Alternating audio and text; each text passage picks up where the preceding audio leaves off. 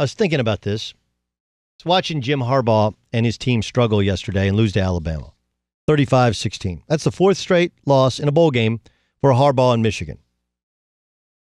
Now, you can say you're disappointed that Jim Harbaugh has yet to beat Ohio State. You can say they're disappointment against top 10 teams, 2-11, 0-5 against Ohio State. Consider this, he's 47-18 overall.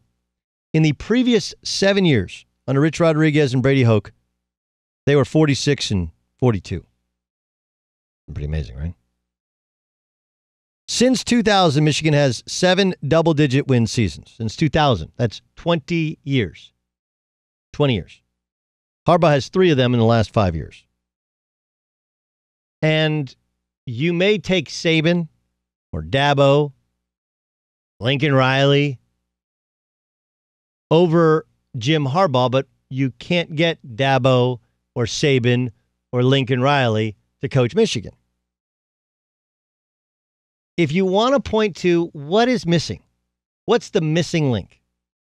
It's the same missing link that everybody has. Do you think Dabo Swinney is a good coach? I do. I really do. I don't think he's a good coach. I think he's a terrific coach. And I don't think he had the better team if you go back to the national semifinals. I mean, I really believe that, because of injury, now you have a running back for Ohio State who I felt like, and maybe just me, I felt like he was the best player in the field. I know Travis Etienne was outstanding. You look at his yards per touch, and you could just kind of be blown away. But I felt like Ohio State has a tremendous quarterback. I don't think anybody's arguing that. He's the former number 1 overall prospect. But I also think that they had the best player on the field at running back. But if you look at Dabo Swinney's coaching record, right? And you remember that Dabo Swinney has a chance if they win the national championship. They'll have won 3 national championships in 4 years. Maybe more impressively, remember, they played in 2 straight college football championships. So they're appearing in their 4th championship game in 5 years. I mean, utter and sheer dominance. He and Nick Saban are the elite of all elite. Okay, but let's go back for a second. When Dabo Swinney took over, first he was an interim coach, and then he went 9-5 and 6-7 and 10-4. Kyle Parker was his quarterback. Then he had Taj Boyd as his quarterback. And the peak of Taj Boyd was a win in the Orange Bowl after 2 years previously being beaten in the Orange Bowl.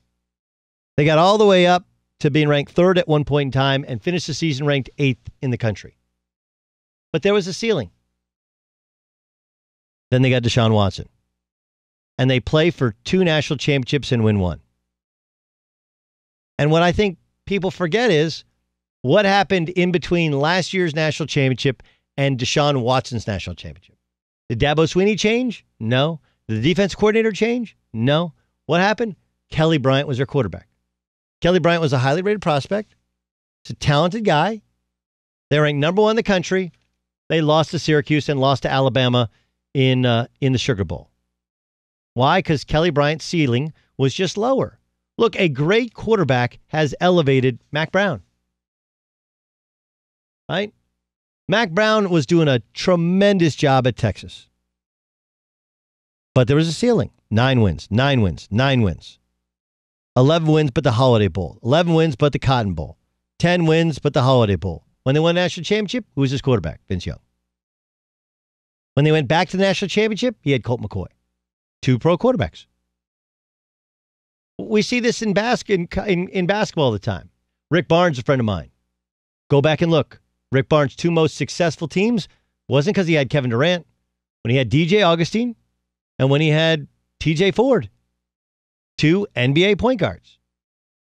Otherwise, there's just a ceiling. You can only take a team so far. And I know you're saying, hey, how many quarterbacks has Nick Saban gone through? Their overall depth of talent, the way in which their teams are built, Nick Saban's way is the exception, whereas Dabo Swinney, Jim Harbaugh, Mac Brown, that's the norm. Shea Patterson's a good player. But remember, when he transferred in, it was from Ole Miss.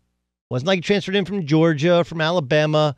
You know, he wasn't a top 5 quarterback in the country, nor is he a top 5 prospect in the NFL draft.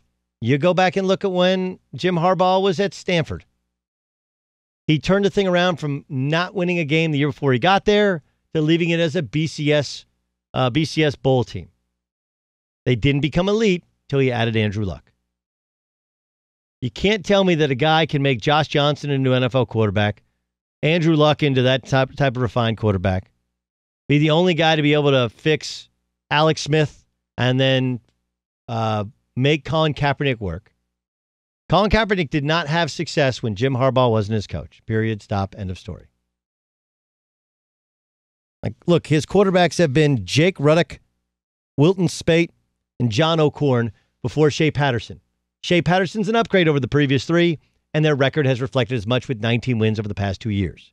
But there's a ceiling there. Just like there was a ceiling with Taj Boyd. Just like there was a ceiling with all the other Clemson quarterbacks before you got to Deshaun Watson. Same thing happened to Texas. And you can tell me, I mean, I love Chris Sims to death, and I actually think he's a better pro quarterback than he was college quarterback. But once they added Vince Young, who's one of the great college players of all time, it was like a different sport. So is it okay to be disappointed? Sure. Is it okay to say, hey, man, we got to beat Ohio State? Sure. But remember, he came in the league. Penn State was already starting to roll with Bill O'Brien and then James Franklin. As opposed to the previous regimes, Penn State was at the end of the Joe Paterno era, and then they went through probation. Michigan State was already rolling. Ohio State, national power for 20 years over. Through Jim Tressel into Urban Meyer. 2 of the greatest coaches in the history of the sport, and with unbelievable recruiting depth of talent. They're spread across the country. Their national name. They were the one team, the Big Ten, that could go head up with teams in the South, and they went and did that. Harbaugh had to plug leaks in his staff. He had to turn it into a national recruiting program. He had to get some exceptions. He had to, in terms of academic admissions, he had to modernize their strength and conditioning program. And he's done all of those things. And he's made them competitive at the top of the league. In the last 2 years, stomping out Michigan State. Before this year, beating Penn State. Obviously, they had beaten Wisconsin before losing to them this year. And they're yet to climb the mountain and beat Ohio State. That's not any different than Dabo Swinney. When Dabo got to Clemson as the interim head coach, Miami had been rolling. Florida State, obviously great for 30 years. Virginia Tech.